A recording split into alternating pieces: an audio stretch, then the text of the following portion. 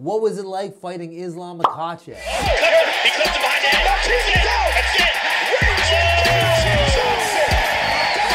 it. Well, it's 2018. I had recently beat the guy that beat Islam Makhachev. Nobody expected me to beat this guy. Even I wasn't 100% sure I was gonna win because I've experienced many fights before this where I thought I was gonna win and I lost. And then I had many fights where I thought I was gonna lose and I win. So I never know whether I'm gonna win or lose a fight, and I believe that's true for every fighter. You never actually know, even if you delusionally convince yourself you can. So I didn't know I was gonna win this fight against Adriano Martins. I ended up knocking him out in the 3rd round. Even before that, we gotta go back. We gotta go back even before that. So I get signed in 2014. I get knocked out right away. Not fun. I make a comeback and I beat a couple guys, right? I beat this dude over in the Philippines, and then I beat this other dude in Japan, and then I have a fight with this dude Adriano Martins in Calgary. Martins had just knocked out Islam Makhachev, and nobody thought I was gonna win. I was training with myself and my team, which the team that I was growing, right, which was still in its infancy, was like maybe our 2nd year as a gym. And I was not going back to Montreal to TriStar. I was not training with some big monster gym. I was not under the tutelage of some MMA guru, okay? I was training myself. I created the plan. I created the practices. I led the workouts. I was doing everything. I was running my gym and I was fighting. That's not how most people prepare for a UFC fight. Nobody thought I was gonna win that fight. I ended up knocking out Martins in the 3rd round. He had just knocked out Makhachev, so everybody thought Martins was just this killer, which he was. After beating Martins, they tell me, okay, now you're gonna fight Rustam Khabilov. Khabilov ends up injuring out. I end up fighting Stevie Ray in London. Now, I beat Stevie Ray, but it's not the best performance on my behalf. I was sick a lot of the time for that camp, and I didn't have the gas that it took in order to get the finish or even look like myself. So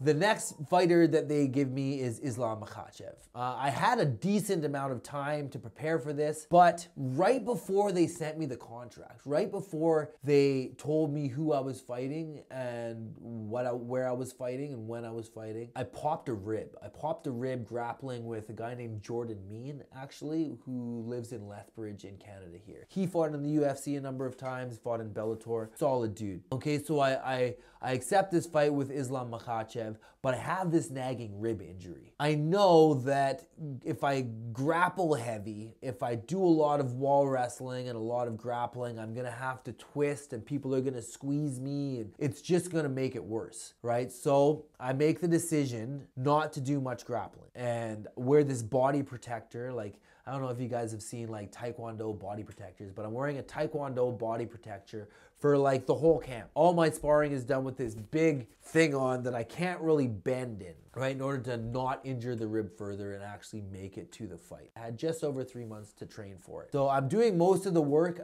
here in Vancouver and Burnaby at my gym, TriStar Gym West Coast, 7759 Edmund Street. Okay, so I'm doing most of the work here with my young fight team. Now, I didn't really change all that much strategically from the fight that I had with Stevie Ray or from the fight that I had with Adriano Martins. I felt that when I was in UFC, everyone sucks at fighting at a long distance. They were all really good at fighting in punching range. So my philosophy was never fight him in punching range. Never fight him at 50-50 where our shoulders line up in punching range. Just never be there. Now that requires a lot of movement. I felt that his grappling was dangerous, but it wasn't legendary. I had recently received my black belt in jiu-jitsu from Faraz Zahabi. Actually, I received that belt during that camp, actually, when I went to Montreal a couple weeks later. So I created the plan, I go to Montreal, and this was the main sparring section of my camp. I didn't do a whole bunch of sparring when I was at home. I didn't do really any rolling because I didn't want to re-injure the rib. So we go to Montreal, and now I'm starting to do more grappling. I found it kind of difficult that whole camp to really get going. Like my cardio was good. I had addressed the issues that had led to me consistently getting sick for the Stevie Ray fight, but I wasn't really able to grapple. And then once I got to TriStar Gym in Montreal and was doing grappling rounds with all the guys there, I just didn't really feel like myself on the ground. I remember feeling very fatigued. And I feel like some of that was the weather. It was super hot. This is like July, or I believe it was July 18th, I believe, was the fight. So I'm in camp in Montreal for like June and July, which if anybody's been to Montreal, June and July, it's pretty hot, right? And hot, like humid hot. And then TriStar in Montreal has no windows, right? Like my gym, we have like big doors on the opposite ends of the gym that we can open up. TriStar has these little tiny windows, right? They're not actually that big. They're like, I don't know, like this big or something. But they're not very big. You can open them, but it doesn't really do much in that room. It's just so many bodies and it gets so hot. And then I'm just dying. So part of that was the heat. But I feel like another part of it was just me not having that grappling cardio built up over the last few months. Because if you're able to like consistently go harder and harder and harder throughout your camp, your conditioning builds, and it's really, really difficult to imitate grappling cardio with just strength and conditioning. Like I was doing a lot of strength and conditioning. I was probably doing like 3 days a week of strength and conditioning. Most of my fights that I did that I had great conditioning in, I was doing 3 days a week of conditioning. So I was on that train, I was going hard, but when it came to actually live grappling rounds, I was like feeling exhausted, like just feeling dead and flat. I also think it's notable that the fight beforehand, the Stevie Ray fight, I had made the ridiculous decision to go vegan. Well, not vegan, but plant-based, which essentially I ate meat like maybe twice a week, maybe. Usually be once or not at all, right? So I'm existing on like quinoa and salads and beans. That's pretty much it. I would make big curries with like a bunch of vegetables and a bunch of like lentils and chickpeas and sweet potato and stuff like that. I would make a big pot of it and then I would just eat that through the like 3 or 4 days, then I'll do it again. I don't care about eating the same thing all the time. It's not a problem for me. I just needed it to be quick and efficient. So that was checked all the boxes, except for it didn't give me very good energy. You can see in those fights, especially in the one that I had in London, I look kind of skinny and weak, which I was. And if I could go back, I would have changed that. I would not have been vegan for those fights. I would have eaten mostly meat, and I think it would have helped a lot with my energy levels. Regardless, so I'm in Montreal where I'm training lots and I'm kind of getting smashed a bit in the grappling. I'm doing good in the striking, although I didn't really understand how to press people. Then throughout my UFC career, or MMA career, I always struggled to press people and move forward. It was much easier for me to be elusive and move around the outside and hit them from long range.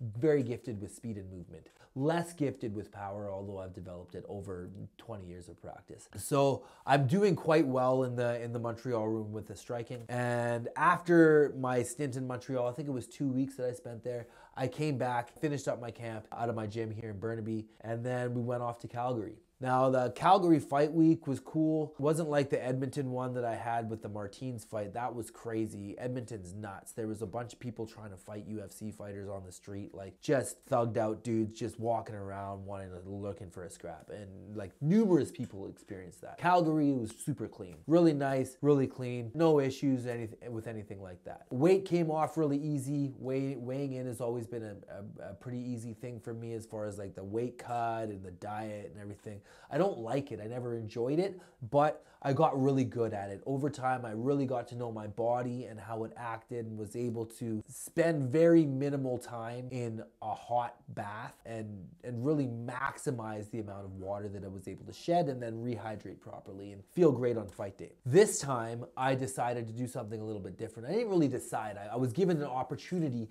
to do something a little different than I would normally do. Normally, I will sit in a hot bath and then wrap myself in towels. or be wrapped in towels and just go back and forth until I'm at weight. With this one, I started a little further away. I believe it was within 24 hours of weigh-ins, but I got the opportunity to do a sweat lodge ceremony on the blood reserve the day before weigh-in. That would be my water cut, essentially. I would be water cutting in a sweat lodge. Always something that I wanted to do. I had thought about it my whole career because I was raised in sweat lodge ceremonies. I grew up around those sweat lodge ceremonies and fasting ceremonies. My stepfather and my mother would hold fasts and sweat lodges. There was a sweat at my house like every Sunday my whole childhood. I had been in them since I was like 2 years old or something. So it was something that was very familiar to me. And then I always thought that like, wow, I'm doing this hot bath, like I might as well be in a sweat and get like more of a spiritual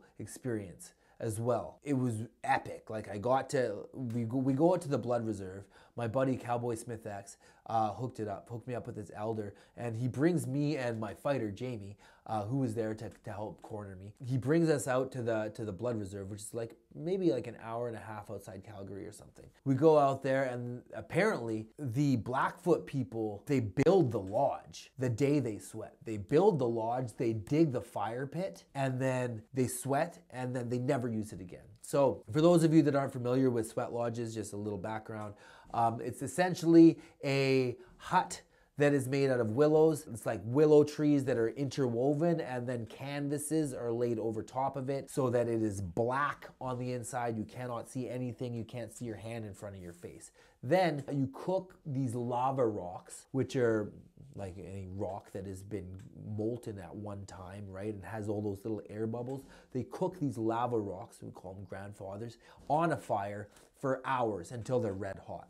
And then you put them into this fire pit that you dig in the middle of this sweat lodge, and then you close the doors and you pour water on those while you're praying and singing, and you do 4 rounds usually. Like do it for a couple minutes, then open the door, do it for a couple minutes, open the door. The whole process takes like, I don't know, 45 minutes to an hour. This sweat lodge was the hottest sweat lodge that I'd ever been in my life. We dug the fire pit, we built the sweat lodge, and then when we got in, it was the smallest sweat lodge I'd ever been in. It was like almost the size of like a fasting Hogan. It was really, really, really small. Well, maybe room enough for like 4 people in there, and there's 3 of us in there. We go in this sweat lodge, and it is so hot, right? Like I've been raised in sweat lodges. I'm very familiar with really, really hot sweats, but this was really, really hot. And it didn't take a long time. We weren't in there for very long, but it was really hot, like stinging hot.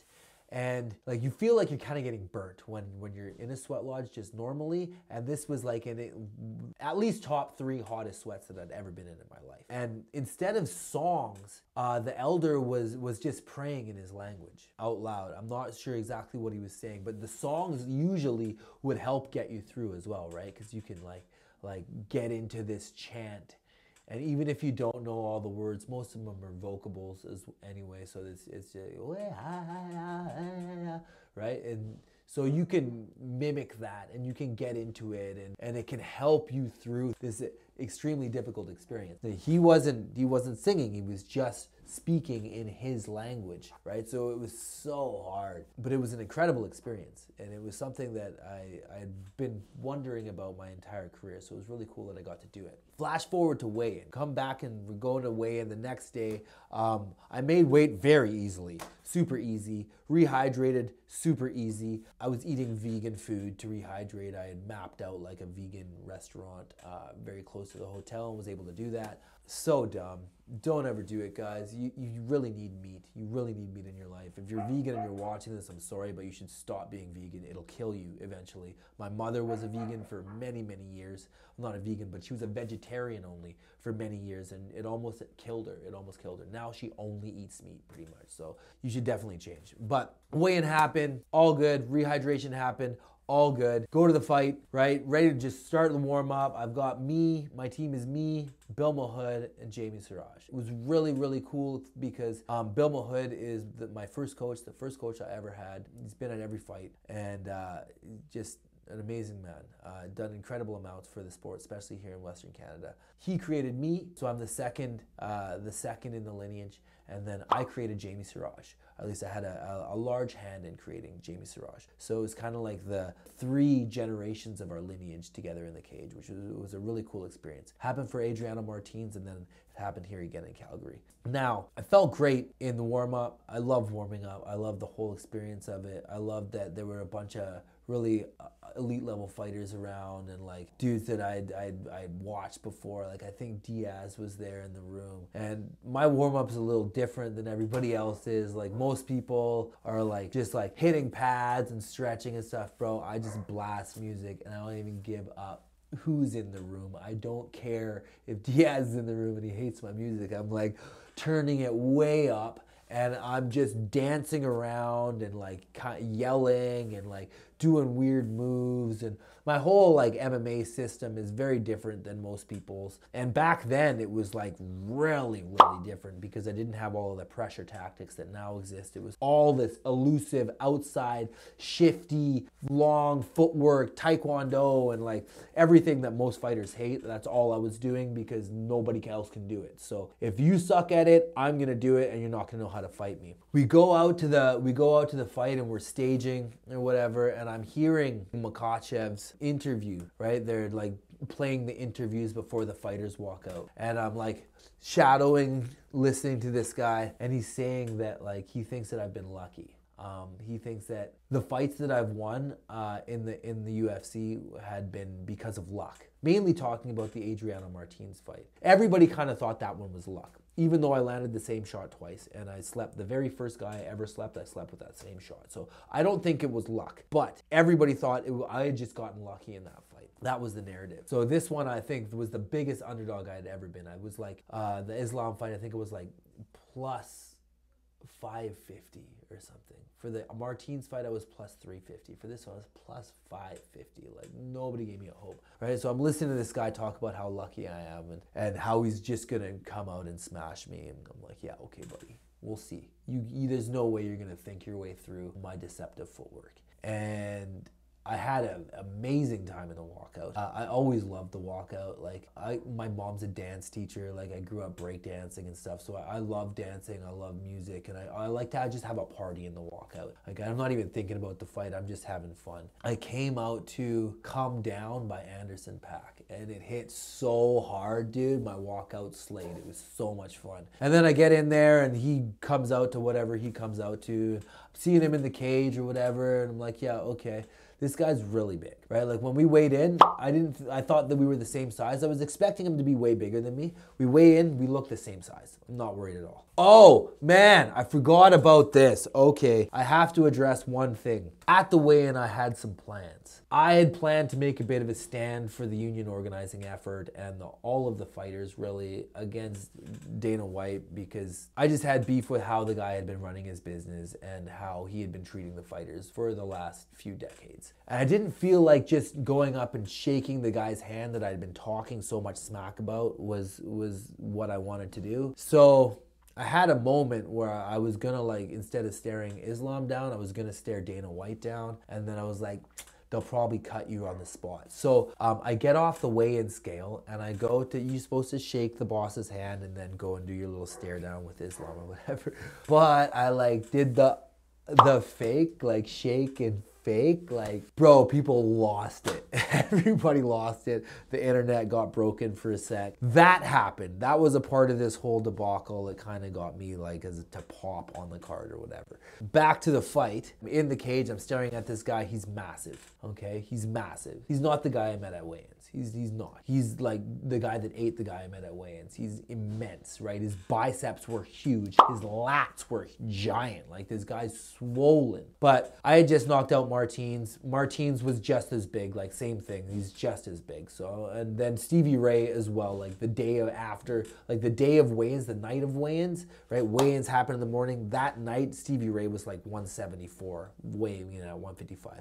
I didn't make it to the fight at 174. I fight at like 170, right? I weigh in at 55, fight about 70. These guys, man, like the Stevie Rays, the Islams, the Adrianos, those guys are like 185. And when you fight them, they're like 185. So these are middleweights, right? It's nuts. They're giants, right? So I see this guy, he's massive, but I'm not like crazy worried about it. Whatever. Strength only matters if they can connect their hands, if they can grab you, if they can land something on you, that's when strength matters. Before that, it's speed, man. I got the speed, right? So fight starts and I'm using my same recipe, right? I'm making sure I'm not in the 50-50 situation. I'm not staying in front of both guns. I'm staying in front of one gun over here or one gun over here so I can predict what they're gonna do and then I can counter it, right? Moving around, chipping at the guy with my outside strikes. Side kick to the leg, calf kick, these type of things. He shoots, he body locks me, and yeah, it wasn't all that noteworthy. I was able to get double underhooks, spin him around, right? I have a great clinch, right? That's probably one of the biggest parts of my game is developing the clinch. So I didn't feel he was that strong in the clinch. We separate, I go back to working again. I framed out and left, got back to working my outside stuff. Guy comes in again. I think he shot a single and then chained it to a double. And this is where stuff kind of got bad. I feel like that situation right there, when in the time where we were standing and he connected his hands and then took me down, all of that should have had a whole lot more resistance. I was too quick to accept bad entanglements and bad grips. I wasn't proactive enough in defending and off balancing and making this guy work hard. I chose a static head post for maybe 2-3 seconds, maybe not that long, maybe 2 seconds, right? I was posting on his head when he got me to my butt. Wasn't a good idea. I should have moved more. And then he wraps my ankles up with that like Dagestani, like leg wrap, leg ride type thing, which I had planned for this situation. I went and chose my butterfly guard. I used my butterfly guard to try to sweep him. He like rode out the sweep, so we landed with my legs like crossed over. Super annoying. I had tried, as he was elevated, I tried to dip under to the leg as well and get him into leg lock attacks, because I feel like that's a weakness that the Dagestanis have, is their leg lock defense isn't elite. They're not into all like the new stuff. Their jiu-jitsu is very old school, which is very, very great fundamentals, but they don't have the newer developments, right? So I was trying to engage in an entanglement that he would understand less. Unfortunately, I wasn't able to get him elevated enough, so I couldn't get under him. And he came down, boom, and my legs are now split apart. He pretty much killed my guard. And then he like slides through and gets to 3/4 mount. I had an idea of how to deal with his 3/4 mount. My plan was actually to go to deep half guard, but he had my arm. He was underhooking the arm that I need to shove under his leg in order to pull myself to deep half guard. So I was kind of like frozen there, like, oh, okay, well, that's not available, so now what? And then he goes and he mounts my legs. So normally people will mount your body, they'll sit on your stomach. He wrapped my legs together above the knee line and mounted my legs. I saw Faraz just released a video on this type of tactic called Senkaku mount, I believe. He called it Senkaku mount. We call that lock like a triangle, right? Triangle Senkaku. So he gets this Senkaku mount on me, Senkaku mount, and I didn't even know how to deal with it. I wasn't familiar with it. So I actually just body locked him and pulled him up. I pulled him into the mount. I was like, I don't know how to deal with that entanglement, so I know the mount sucks, but it's better than being there. I pulled him up to the mount, and then I realized that the fence was pretty close. Actually, no, before that even happened, I tried to buck my hips and start escaping, right? So I buck and I start trying to take him off like a pair of pants. We call it like a kipping escape. But he had a grip on my wrist. So when I go to buck, he like redirects the force and pins my arm like way out in space, right? Pins it to the mat way over there, right? So now I don't have the use of that arm. So I'm like, okay, how can I help use this to my favor? What I did was I started walking my legs towards the fence and walking my feet up the fence. My idea was that I was going to use that to bridge off the fence and generate enough motion that I was able to get my knee line back, and maybe entangle him in like an Ashigarami type situation or something that would lead to a leg lock, or at the very least X guard where I could get up or get on top or tap him, or get out of the situation I was in, get out of the mount for sure. He transitioned that arm that was pinned out. He used the motion of me turning my legs to the fence as his motion to go and get an angle and get into S mount. Right? So he transitioned to S mount and then to my arm very, very quickly. I felt him transitioning to my arm and I grabbed it and then hid my hand under his leg. And I knew we didn't have much time left in the round. I thought we had a little less, I think it was maybe like 30 seconds, but I thought we had even less than that. I thought it was like maybe we had 12 seconds or something like that. So I'm like, okay, I'm gonna lock this and maybe I could just hold out here and possibly get my elbow to the ground or at least just finish the round and get out of here and get back to my feet again. He took his leg off my face, he peeled this arm off, and then he extended my arm like that. So the arm that was blocking him from arm barring got trapped below the arm that he was arm barring. So he started putting pressure, and then I really didn't have any choice. I had to say tap. I couldn't even tap because my hands were all taken up, right? Like I can't have nothing to tap with. So I had to verbally tap out. And yeah, it was really shitty. Super, super, super shitty. Not my favorite moment by any means. What it did though was it gave me a great understanding of how not to have that happen to me again. I'm really good at learning from my mistakes. That's a mistake I will never forget. Don't ever let your back go to the fence against a wrestler. Make sure you have enough space to sprawl or move back to stop the grip from happening. Once the grip happens, it's likely too late if they're good enough. That's a lesson I will never forget. The next fight, I was able to rectify the problem and it went very differently. We'll talk about that another time. Thanks for watching, guys. Peace out. Love you.